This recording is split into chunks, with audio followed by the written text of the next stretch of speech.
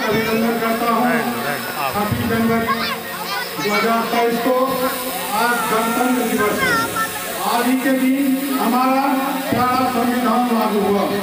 15 अगस्त 1947 ईस्वी को जब हमारा देश गुलामी की देश में बंधना से बाहर आकर एक स्वतंत्र देश के रूप में उभरा, तो हमें एक संविधान की आवश्यकता हुई और वह ऐसा संविधान हो सबके लिए हितकारी हो, सबके लिए कल्याणकारी हो।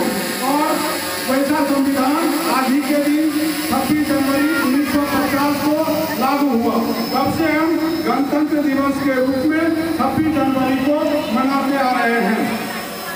और हमारा देश कई गणतंत्र बीतने के बाद प्रगति की कई सीढ़ियां चढ़ता हुआ आज दुनिया में एक शक्तिशाली राष्ट्र बन गया, जिसके पीछे वैज्ञानिकों का, शिक्षकों का, देश के नौनिहाल बच्चों का, उसके बाद बड़े बड़े पॉलिटिशियंस का और खेतिहर मजदूर किसानों का बहुत बड़ा योगदान है।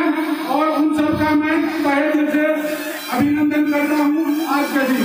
और हमारे बच्चे जो हैं देश के सबसे राष्ट्रीय संसाधन हैं।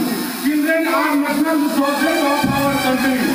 और हमें इन्हें एक योग्य नागरिक बनाना है। इन्हीं प्रेरणाओं के साथ, इन्हीं संकल्पों के साथ मैं अपनी वाणी को विराम देता हूँ। नमस्कार।